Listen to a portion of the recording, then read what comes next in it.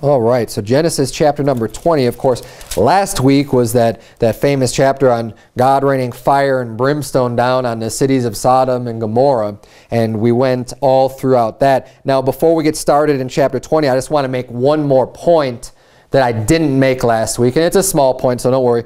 And this chapter is probably going to be a little bit shorter than the rest of them. But look at the end, because remember at the end, after God rained fire and brimstone down on Sodom and Gomorrah, Lot fled with his two daughters and his wife turned into a pillar of salt. He went to Zoar, but then he ended up fleeing from Zoar too, because God overthrew Zoar and those neighboring cities as well. So he fled and went into a cave in the mountains, and his daughters thought like, oh man, there's nobody left in the earth. We're the only ones left. And now if we don't have children, then all of mankind is going to be destroyed. And that's what they were thinking. It was foolish. It was incorrect. It was not right. They committed a very wicked sin by getting their father drunk and taking advantage of him in that way so that they can be pregnant, because they thought they were going to preserve seed. Okay, that was their plan, and that's what they did. And what I didn't go into last week, these children, Moab and Ammon, are the children that were born of those two daughters. And I just wanted to point out, if you don't know already, these are the children that became nations that are extremely wicked nations. And these were some of the nations that were cast out when Moses finally goes and they take that promised land. Because this is way before, I mean, at the times of Abraham and Lot, this is generations and generations and generations prior to Moses leading Israel out of Egypt. And, you know, because they're in Egypt for like 400 years. I mean, they're there for a long time. And then going into the promised land. And when they go into that promised land, these people, the descendants of Ammon and Moab, have all, you know, been occupying this area. And they were extremely wicked. And when we read the sins in Leviticus and the laws that God was giving, he's saying, you know, the people of the land, they did all these things. And they were very wicked in God's eyes. And that's what came of this incest relationship. And I just wanted to make, I didn't want to gloss over that too quickly, because it was an extremely wicked thing. And as a result, there were these very wicked nations that were a result of that sin. And, you know, generally speaking, what you see is when you have a good, righteous father and family like Abraham, he says he's going to command his children to obey God and to keep his commandments. And God says, I know Abraham. I know that he's going to do God. I know he's going to direct his house to follow and serve the Lord. And when you see that happening, just like the kings of Israel and Judah, you know, you tend to have a lot more godly kings in Judah than in Israel, because Israel is the nation that forsook the Lord and started making all their idols with Jeroboam the son of Nebat. That's when that started. That line of bad kings kind of went down the wrong path, whereas the kings of Judah in general, they were the children of David. And David was a godly man, and they followed more in the way of righteousness. So it's very important the way that you live your life, not just for your sake, but for your family's sake, for your descendants' sake, and the things that you do, you know, can have a long impact on future generations. Now, we all have free will, of course, but overall, and I'm not saying nobody from Moab or no one from Ammon got saved, but by and large, it's extremely wicked nations. That came as a result of this great sin. So, chapter 20 is where we're at tonight. And we see after those events, now Abraham decides to leave the land that he was living in, and he starts heading a little bit south. It says in verse 1, and Abraham journeyed from thence toward the south country, and dwelled between Kadesh and Shur, and sojourned in Gerar. And Abraham said of Sarah his wife, she is my sister. And Abimelech, king of Gerar, sent and took Sarah. But God came to Abimelech in a dream by night, and said to him, behold, thou art but a dead man for the woman which thou hast taken, for she is a man's wife. Now, this isn't a new story, excuse me. We saw this already in Genesis chapter 12, and I'm going to reference that a little bit further along in the sermon tonight. But Abraham has this pattern of, you know, being afraid that he's going to be killed for his wife's sake. And, you know, because these people in these heathen lands are heathen, they have no respect for God or the Lord. So he's worried that they're going to kill him because his wife's beautiful and they want her to be their wife, so he just thinks that they're going to kill him. Now, it never seems to be the case that that would actually happen. He seems to have these fears that are kind of conjured up in his own mind. Now, I don't doubt that they're heathen people, you know, and that they don't know the Lord. But to the extent of what they're going to do, you know, is questionable. Now, regardless, that this doesn't justify his actions. I still think it's completely wrong what Abraham did in both of these situations, in Genesis 12 and in Genesis 20, where he lies and said, oh yeah, she's just my sister. And she even says, yeah, he's my brother. Because now look what happens. And this is, and it kind of boggles my mind. He didn't learn this from the first time it happened. But he goes into the country and says, oh yeah, she's my sister. She says, he's my brother. So next thing that happens, now the king is saying, okay, well, bring her to me. You know, he took a liking to her. What is also kind of interesting about this takes place, you know, in Genesis 19, or in Genesis 18, rather, the angels that were on their way to Sodom stopped by, talked to Abraham, and they confirmed that Sarah was going to have a child. He said, according to this time next year, according to the time of life, I'm going to visit you. And that's when she was going to be with child with Isaac. Okay. When Isaac was born, Abraham was 100 years old. And Sarah was only like 10 years younger than him. So where we're at right now, Sarah is probably about 89 years old. And I think this is a little bit of a testimony to Sarah's beauty. I mean, what 89-year-old would you be worried about going into a foreign country or foreign land saying they're going to kill me for my wife's sake? Now, obviously, it's great that Abraham viewed her as such a beautiful woman, but it wasn't just in his eyes that he thought of her in such a way, because we see here the king is calling for this 89-year-old woman to come in because he's looking to make her his wife. And that's a testimony to the beauty that God had endowed Sarah with. Because, I mean, at 89 years old, she's still, you know, he's still worried about this. And she's still getting the attention even of the king. Not even just some, you know, some random person, but the king has, you know, essentially his choice probably of the ladies of the land, and he sees this one, oh wow, you know, I want this, I want this lady. Now, but we see where Abraham's lie is getting him. He's saying, oh, well, as soon as she says his sister, that's fair game, right? I mean, there's nothing to say that you can't marry somebody's sister. Of course, that's just fine. So he takes Sarah, but we're also going to see how God deals with this. And what's really interesting here is the way that God looks over and takes care of Abraham. And I think that, you know, God looks after all of it. If you're born again, if you're saved, you're a child of God. God is your father. I think of how I look after my children because I love them. Right? I'm not going to let anything bad happen to him. Someone's going to come and try to steal something away from him. I'm going to be there to try to protect him. Right? And especially in this case, like it's his wife that belongs to Abraham. So God the Father is stepping in. But I think that Abraham gets even more special attention from God for a few different reasons. One of them is because he's a great man of faith. Right? He's serving the Lord. He's doing what's right. And he's obeying God's commandments. Now, he obviously has some mistakes. But even through his mistakes, like this is a mistake. I don't think he should have lied to him. I think it was foolish of him to do that. But God is still there to protect him. So that, and we could take a little bit of comfort in that too. If we're doing what's right, you know, if we're generally doing what's right in the eyes of the Lord, we know that he's our Father because we're saved. If we make a mistake here and there, we can still know that God will still be looking out for us. We can still rely on God. He'll be our defense. He'll be our shield. He'll be looking out for us. And he can make sure that certain things won't happen to us. He can keep us safe and protected. But I also think that because Abraham was a prophet, that was another reason why God was looking out for him. It says in verse number 7, he says, now therefore, this was God speaking to Abimelech in a dream. Now therefore restore the man his wife, Look at, for he is a prophet, and he shall pray for thee, and thou shalt live. And if thou restore her not, know thou that thou shalt surely die, thou and all that are thine. So God makes it a point to tell Abimelech, hey, he's a prophet of the Lord. And I think these days, especially today, we've lost such so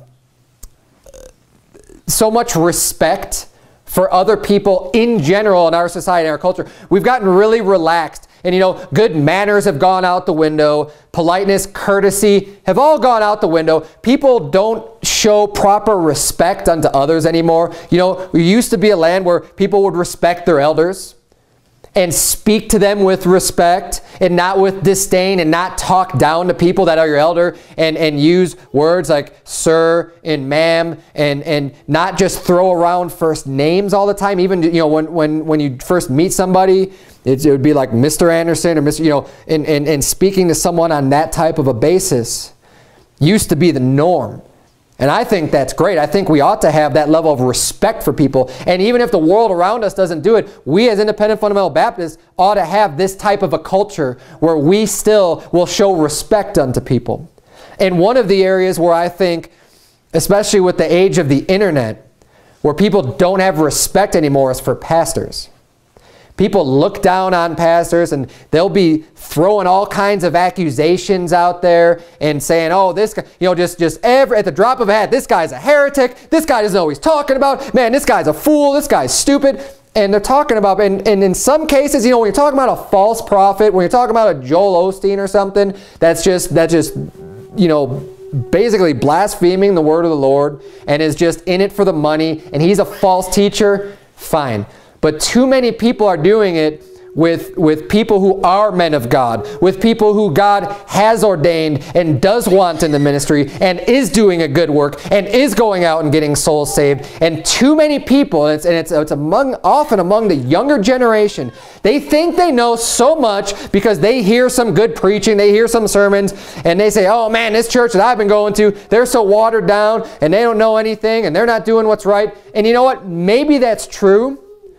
But they get themselves lifted up in pride to where they think they know so much. And I've seen this so many times, especially with people who maybe have gotten turned on to specific preachers for maybe 3 months or 6 months, and now all of a sudden they think they know everything. They still haven't even read the Bible from cover to cover on their own, yet they just know, oh, they're so smart. Oh, yeah, these preachers that are preaching this, the pre-trib rapture, I can't believe they're so stupid. I know more than them.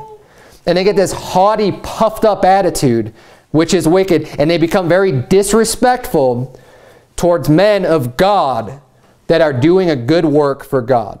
Now look, I disagree with plenty of other men of God that are saved, that are doing good works for God on different doctrines, especially the pre-trib rapture one. Okay, look, that's going to, a lot of people believe in that. But I'm not going to say, these guys are idiots, they're so stupid, I can't believe what, and just have no respect for them. Because look, just because someone disagrees with you, you could maybe see something plain as day, and they don't see it. Doesn't make them stupid or an idiot. Because everything that you know, you've learned from someone else or from the Bible. You've had to learn these things. There was a time when you didn't know it. Okay, so just because someone else is unaware of something, or maybe they can't comprehend it, or they don't get it, or they just simply get it but they don't believe it. They say, you know what? No, I think that this is true. It doesn't make them an idiot. It doesn't mean you should just go around and start, disrespecting those people that are actually men of God, that are actually doing good things. And there's too much of a lack of respect in today's society, and we ought to be able to deal with people courteously and appropriately. And when you see the way that God takes care of his prophets, I mean, you think of the perfect example is King David, right? Saul was anointed by God to be the king of Israel. And David had so much respect for that Saul was anointed to be king, that he did not, he said, God forbid I should lift up my hand against God's anointed. Even when he had the perfect opportunities, and even when Saul was after David's life, he had respect for God's ordaining of him to be king. And he said, you know what? I'm going to let God deal with this. And he was not cursing Saul and saying all these bad things about Saul or to Saul. He was, okay, you know, like trying to make peace with him. And even though David, you could say, might have been justified since Saul was after his life, he didn't do it. And you see God's protection over those that are his anointed. And we ought to make sure that we're not being combative or even not showing the proper respect to people who God has ordained to be in certain positions. And, you know, I'm not saying this because I feel like I have to, I feel like I'm so lifted up with pride in my position and you all need to bow down and respect. No, it's not like that at all. And the people that are in this church, I have no problems with and treat me just fine. And hopefully they feel like I treat them just fine as well. But it's not an issue here. I'm just saying in general in our society, there's too much of this going on where people aren't showing the proper respect where it's due. And people ought to have more of a fear of God when we see, and that's why I'm bringing this up, we're seeing in this chapter how God really takes care of his people, and especially those that are anointed to be a prophet or something like that. God takes special interest in them and special protection. So look at what we see in verse number 3. But God came to Abimelech in a dream by night and said to him, behold, thou art but a dead man. So God's ready to kill Abimelech. Thou art but a dead man, for the woman which thou hast taken, for she is a man's wife. Now, we truly have nothing to worry about when God is our defense. He's our Father looking out for us. Let's jump to verse number 5. Excuse me. He says, said he not unto me, she is my sister? So, well, let's keep reading verse 4. But Abimelech had not come near her. So at this point, God says, look, you're a dead man. You've got, that woman that you have, that's another man's wife. So Abimelech responds. He says, Abimelech hadn't come near her though. So he hadn't touched her yet. He hadn't done anything. And he said, Lord, wilt thou slay also a righteous nation? Said he not unto me, she is my sister? And even she herself said, he is my brother. In the integrity of my heart and innocency of my hands have I done this. So he's saying, look, I didn't even know. She said that, he said that she's my sister. And then she even told me herself, like, yes, she confirmed it. He's my brother. Lord, don't kill me. I didn't know. It's in the integrity of my heart. If I would have known that, I could see. But I didn't know that. And look what it says in verse number 6. And God said unto him in a dream, yea, I know that thou didst this in the integrity of thy heart, for I also withheld thee from sinning against me. Therefore suffered I thee not to touch her. Now, there's a couple points I want to make out of this. The first one I want to point out is that God's speaking to Abimelech in a dream. Right? We see that twice in verse 3 and also in verse 6. It says, but God came to Abimelech in a dream by night. And this is how God has dealt with people in the past. But Abraham was different and Moses was different. I'll read from you from Numbers chapter 12. Verse number 6 says, and he said, hear now my words. And this is when the people were coming against Moses. There was a murmuring against Moses, which happened from time to time. And he said, hear now my words. If there be a prophet among you, I, the Lord, will make myself known unto him in a vision and will speak unto him in a dream. So he's saying this is how God has dealt with the prophets in general and in the past especially. He'd come to them in a dream. He says in verse 7, my servant Moses is not so, who is faithful in all mine house. With him will I speak mouth to mouth, even apparently, and not in dark speeches. And the similitude of the Lord shall he behold. Wherefore then were ye not afraid to speak against my servant Moses? And this, again, this ties in perfectly with what we're looking at here, because Abraham was the same exact way. We saw in chapter 18, when the angels came, it wasn't just the angels, the Lord spoke unto Abraham. And he spoke unto him like face to face, right? Because Abraham was considered God's friend. And he loved Abraham enough because Abraham followed him. He was like, Abraham and Moses are very similar in this regard.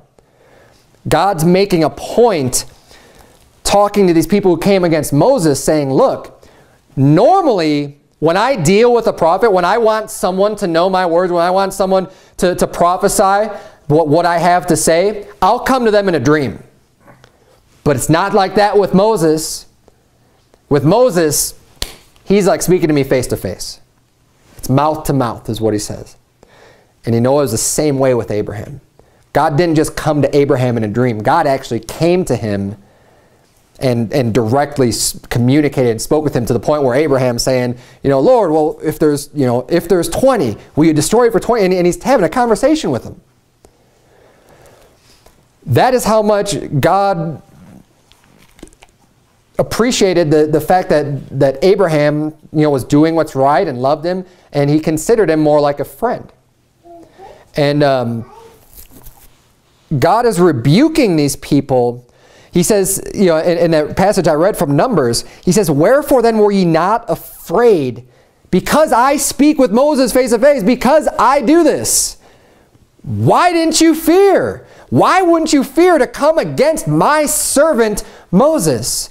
This is the special defense that God provides for people that he really is happy that they're doing his will. People that are following him very well, like a Moses, like an Abraham. He gives them special protection and special privilege, if you will. He's saying, look, and you all ought to know this because he's my servant and he's my friend, and I'm speaking to him like this. You ought to be afraid to come at me with some grievances and complaints against Moses because he's my friend. And this is the way that God's dealing with Abraham as well. And we need to keep that in mind. When you have a man of God that's walking that close to God, you ought to be afraid to say something against that man of God. Honestly, we all ought to have that type of a fear. We see that in Numbers 12, and we see the same thing here because he's threatening to kill Abimelech. Because even though God knows that he didn't know that they were married, he's still saying, you're a dead man. You're going to die. And Abimelech's like, whoa, wait a minute. I didn't even know this. But the other thing I want to point out as well, so in Genesis 20, look at verse number 6. At the very end of that verse, he says, therefore suffered I thee not to touch her. So God made it so that Abimelech wouldn't commit that sin with Sarah. He actually made it so that he didn't allow Abimelech to do that sin. He protected Sarah and Abraham from that even happening, which is amazing in itself. Because we know that God has given us free will, and we can do certain things, but God also can put up a hedge of protection around us. And again, even when we make mistakes, Abraham, I believe, made a mistake in lying here and saying that he's his sister, but God still made sure that she was protected and that didn't happen. And he says, I made sure that this didn't happen, but I'm telling you right now, you better give her back, And I think that's kind of neat too, that God didn't suffer him to touch her. He's like, I didn't allow it. Okay? And God can work in ways where we don't even always realize it. In this case, it could have just been some random string of circumstances that would keep Abimelech busy doing other things or whatever, some other things coming up and grabbing his attention could be attributed to God making those things come up so that this scenario couldn't play out the way that maybe Abimelech wanted it to, for her to become his wife. But God, nonetheless, however he did it, he made sure that this didn't happen. So,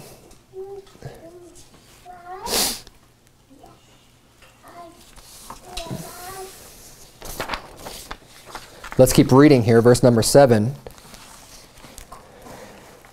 He says, now therefore restore the man his wife, for he is a prophet, and he shall pray for thee, and thou shalt live. And if thou restore her not, know thou that thou shalt surely die, thou and all that are thine. Now I think it's also interesting here that God leaves it up to Abraham then to pray for Abimelech.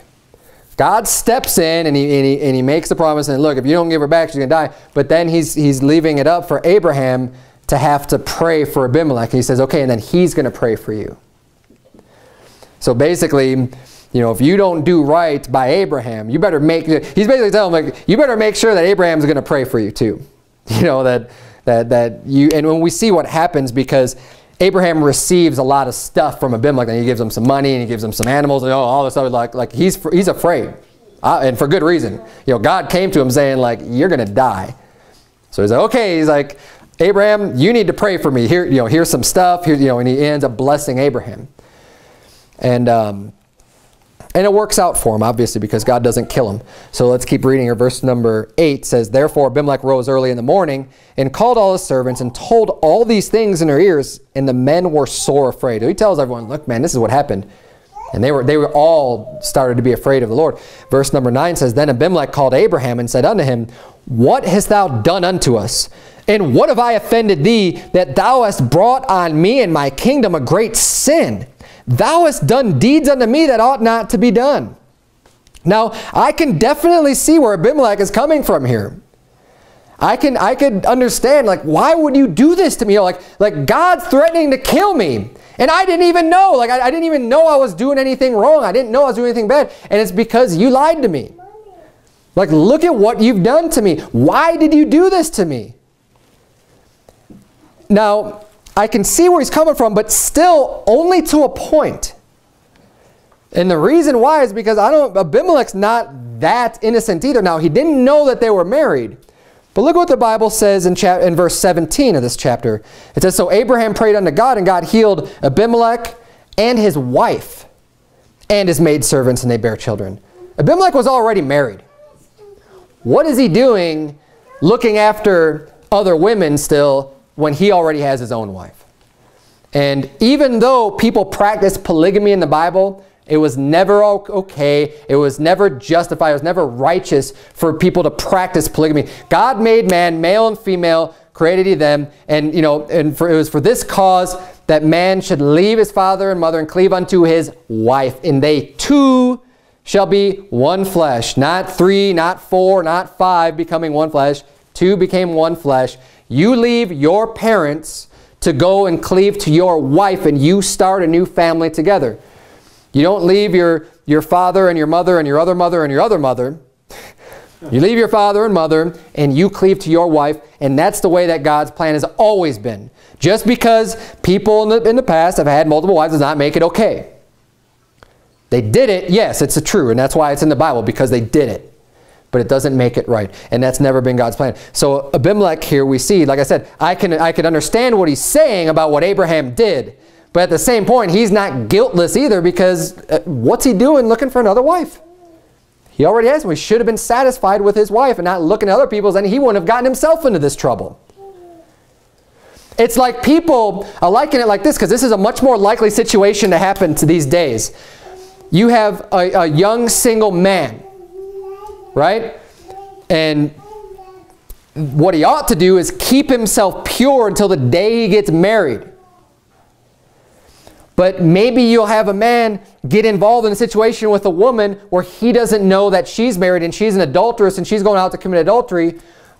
What's going to happen then if he gets caught? He can say, whoa, I didn't know that she was married to you. Yeah, but you shouldn't have been going out and doing that thing either. So if the husband comes home and kills you because you're committing fornication, you're committing adultery with his wife, it doesn't matter. He's not going to care if you say, oh, I didn't know she was married. You're going to be dead either way, right? In most situations. The husband goes, oh, catch his head, he's probably going to kill you. Okay? And I don't have sympathy for that person, even though they say, oh, well, I didn't know. I did it, in the integrity of my heart, I was taking. No. You have no integrity if you're going to commit fornication anyways. You need to keep yourself pure. So those are the type of situations you could get yourself in without even realizing it when you're getting in other sins.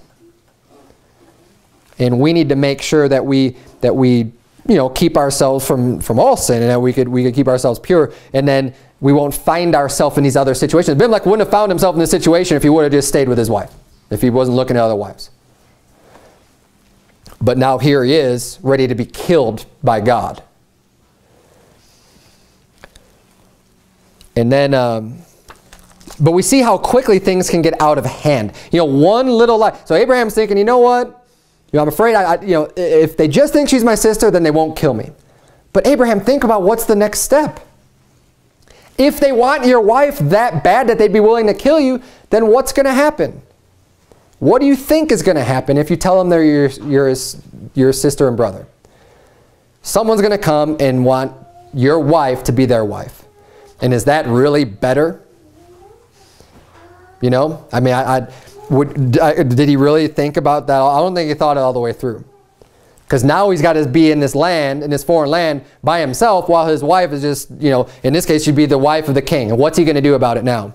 He's just going to have to live with that, knowing that she is just now some other man's wife. And it's all a result of his sin, of his telling that lie. And things just got way out of control. Whereas if he would have just told the truth, he could say, you know what? I'm just going to rely on God to protect me. If they want to try to kill me for my wife, hey, maybe God will protect me. Or actually, I trust that God will protect me, but I'm not going to allow a situation to come up to where someone's going to think that we're not married and then take her to be their wife. Because he got himself into this situation. I mean, thankfully, God, you know, cares about him, and it was a good father, and he still stepped in and protected him and everything else, and it's great to have that assurance. But we ought not to be putting ourselves in those situations either. And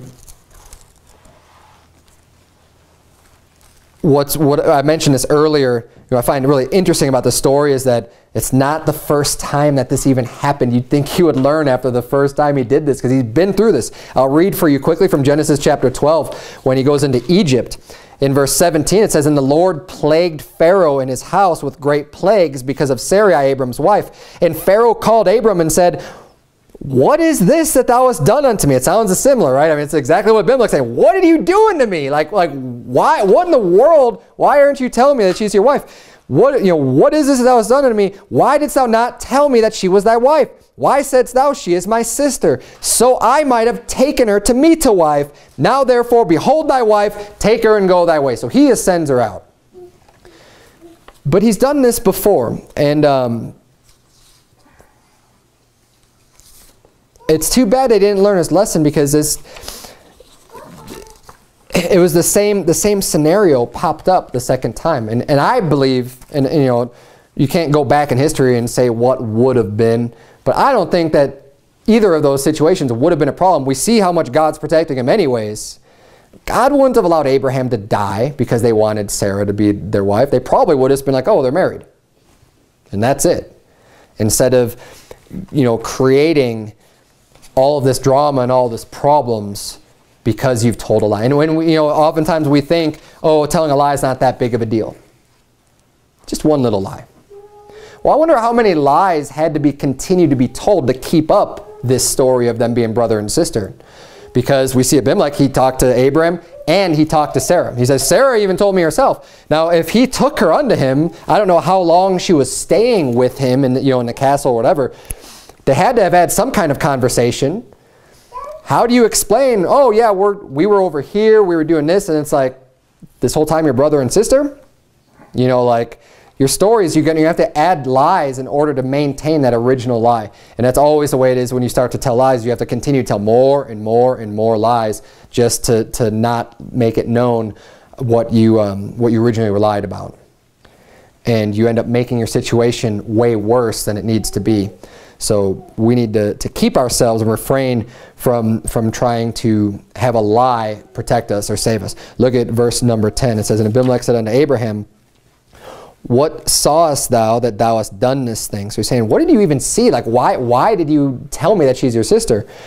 And Abraham said, because I thought, surely the fear of God is not in this place, and they will slay me for my wife's sake. And yet, indeed, she is my sister. She is the daughter of my father, but not the daughter of my mother, and she became my wife. And it came to pass, when God caused me to wander from my father's house, that I said unto her, This is the kindness which thou shalt show unto me. At every place whither we shall come, say of me, he is my brother. And so he says here, you know, it's not really a lie.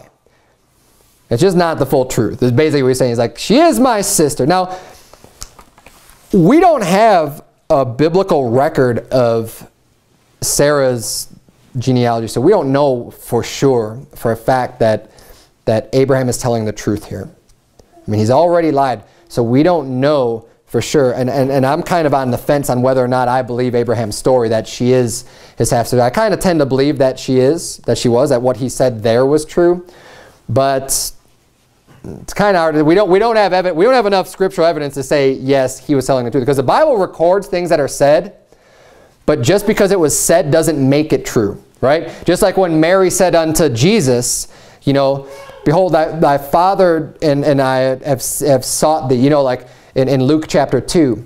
She calls Joseph Jesus' father, but that's not really true, because the Holy Ghost, the narrator of the Bible, you know, never references Joseph as Jesus' father, because he's not, because God is Jesus' father.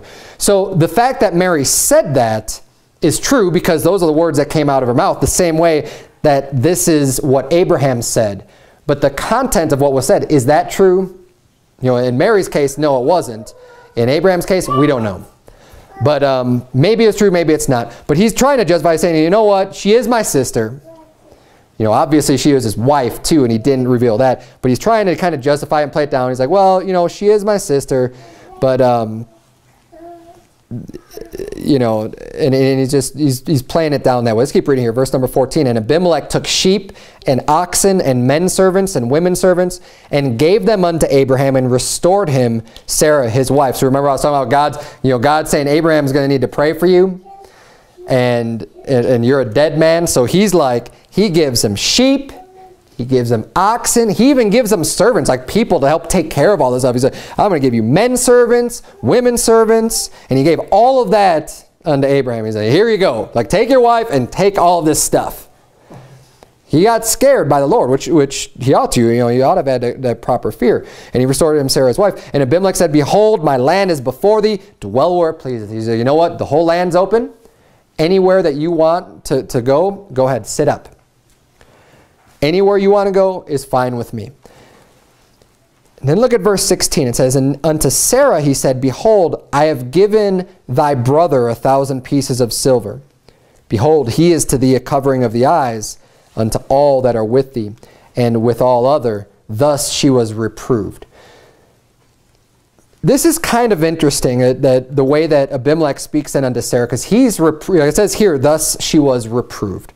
So what Abimelech is saying to her, he's rebuking her, he's reproving her, basically saying, you know, in his words, he was criticizing her and saying that she was wrong for doing what she did. But he says, behold, I have given thy brother. So he doesn't call him her husband. I haven't given your husband. He says, I've given your brother. And just kind of repeating that lie back to her. Say, look, okay, look now, Sarah, I've given your brother 1,000 pieces of silver. And says, behold, he is to thee a covering of the eyes, and to all that are with thee. So it's saying that, you know, he's your covering. And again, I think about the number of lies she must have told to continue that story. And even though Abraham feared for his life, you would think that when it came to this point, to where she's going actually into Abimelech, where he wants to marry her, that she would say, you know what, no, you know, like I'm married already, and should have said something at that point, but she didn't, and that's where Abimelech here is reproving her for not doing so. Well, let's keep reading here. We're almost done. Verse 17. So Abraham prayed unto God, and God healed Abimelech and his wife and his maidservants, and they bare children. For the Lord had fast closed up all the wombs of the house of Abimelech because of Sarah, Abraham's wife. Now, I already went over this in Genesis chapter 12, how God is the one that's responsible for opening and closing the womb. And he's the one that you know, allows for this to happen. And people today want to take matters into their own hands and play God. But what the point I want to cover tonight with this is that we see here God's curse upon Abimelech, because he was cursing him by having Sarah in his house to take her to wife. So God immediately started cursing him. And the curse that God had was that Abimelech in his house was not going to have children. And we live in such a backward society that oftentimes there's a lot of people today that think having children is a curse. They think that, like, oh, if I sleep around, oh man, I don't want to have children. Oh, I'm not ready for children yet. I don't want to have any children. I want to do the act, but I don't want to have any children out of it. They think that that would be like a curse unto them to have children. Whereas God's curse is not having children. It's not having children.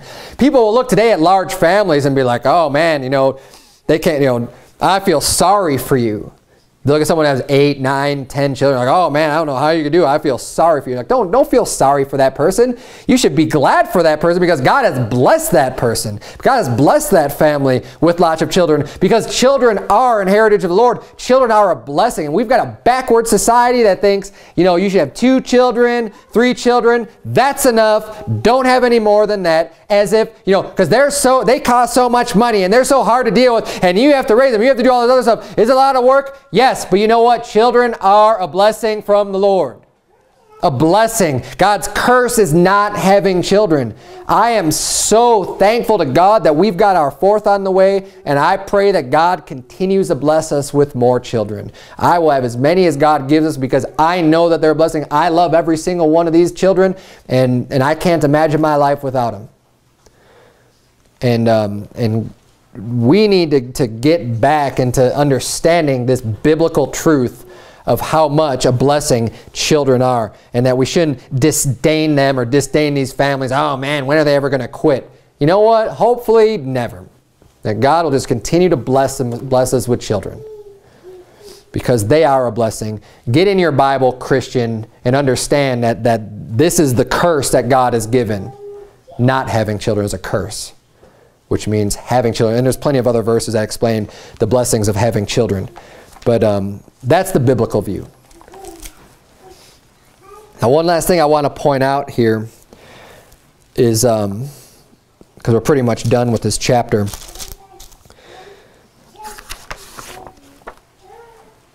is how the sins of the parents, and this is why we have to be very careful, especially as parents, with the way you live your life. Because all sin that you do, first of all, it doesn't just impact you, it impacts other people around you. Okay, there's always someone else that suffers as a result. Now, in Abraham's case here, when he sinned by lying about Sarah being his wife, Abimelech suffered for that, right? He was going to be killed, and his whole house, God closed up the wombs and everything else. But when you sin, it's never just about you. I don't care what the sin is. It's never just about you. It's going to impact other people. You're always hurting other people when you sin. But as parents especially, we see a pattern, and there's a few examples in the Bible where you'll see the dad committing a certain sin, and then the children do that sin even more, and they take it even farther than the parent does, which is all the more reason we have to be very careful with the things that we do, and be careful to live a very righteous, holy life that's as free from sin as possible, because oftentimes those sins will pass on to our children, and they'll take them even further than we took them. And what I'm talking about here, one example is right here from this book in Genesis where Abraham is lying about his wife. It doesn't stop with Abraham. Isaac ends up doing the same exact thing. If you want to flip ahead to chapter 26 of Genesis, we'll just see where this story happens. We're going to get there in 6 weeks, but I'm not going to go over it that much then. But it's interesting too because it's with the same king even, with Abimelech. Remember, Abimelech wanted Sarah to be his wife? Well, Abimelech wants Rebekah to be his wife also. And Isaac lies about her and says that she's his sister as well. So in verse number 7 of chapter 26, the Bible says, "And the men of the place asked him of his wife. And he said, 'She is my sister.'" Same thing that Abraham said. "For he feared to say, 'She is my wife.' Lest," said he, "the men of the place should kill me for Rebekah, because she was fair to look upon." And it came to pass, when he had been there a long time, that Abimelech, king of the Philistines, looked out at a window and saw, and behold, Isaac was sporting with Rebekah his wife. And Abimelech called Isaac and said, "Behold, of a surety she is thy wife. And how saidst thou, 'She is my sister'?" And Isaac said unto him, "Because I said, lest I die for her." Now, I just went over this on Sunday, but there's a problem right there. Why is he not willing to die for his wife? That's the love that, according to Ephesians chapter 5, that the husband ought to have for their wife. Because the Bible says, "Husbands, love your wives, even as Christ loved the church and gave himself for it." The way that Christ gave up his own life in a sacrifice for the church, that's the way that we ought to love our wives.